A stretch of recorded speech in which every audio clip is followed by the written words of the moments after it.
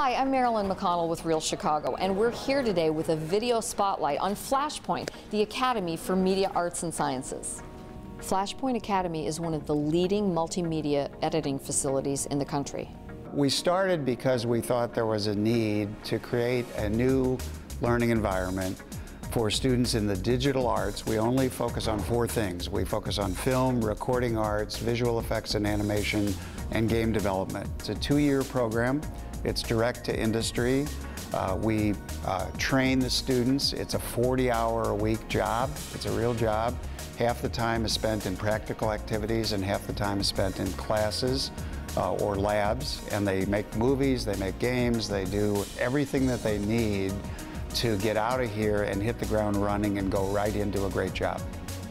So this is our film lab, one of our film labs, and we have pretty extensive installation here of Avid machines supported by the new Interplay media system, and then in the back are all Macs. Every lab is equipped with projection and surround sound. So this is some of our artwork, and these are some of our ads.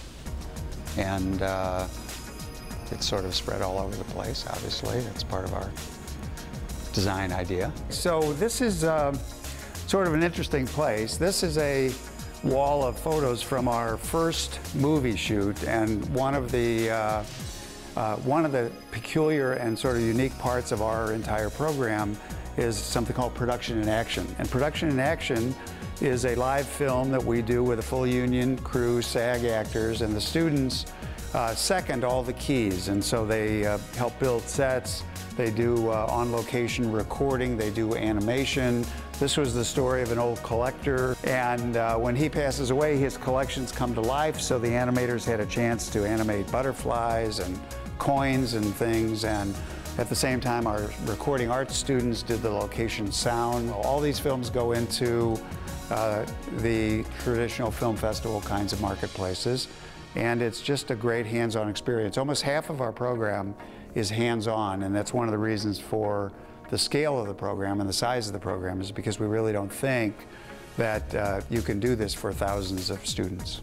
This is one of our film labs where we do editing, and this is a symphony suite. Our furniture is all new. We've had to redesign it because so much of the work is collaborative that the students are constantly redesigning and reorganizing the space. That's what basically happens in this room, which is high-end finishing. On this floor, we concentrate on sound, both digital sound and live performance. The students work in a series of studios. We're watching a class in one of the production studios for live performance, and they're actually working on a project we did with an artist named Rob Fetters, who's a great guitarist, composer from Cincinnati. And what the students had an opportunity to do was record Rob's performance and then take it in small groups and go mix it and then present it back to Rob. So just a great, great hands-on opportunity. And this is a pretty good indication also of our class sizes are somewhere between, say, 10 and 20. And we think that's very important because for them to get an opportunity to work with the equipment, to have the experience be one-to-one, that's all really part of the Flashpoint design. Okay, this is our library, which is sort of a digital library. We call it the Info Commons. And one of the reasons it's a kind of a complicated library is because we've had to find a librarian who has no shush gene, because all we do here is play games and watch movies, and students share projects. So this is called a free wall, and a free wall is portable technology. It includes a Mac, it includes an Xbox. Some of them are equipped with Wii controllers. Here you see Rock Band and Guitar Hero 3, and the students can pull up the chairs, they can get together, and they can explore the technology. That's all part of what goes on in the Information Commons. Howard Tillman's commitment is crystal clear. He wants students to be placed in the juiciest jobs in the country. This is Marilyn McConnell for Real Chicago.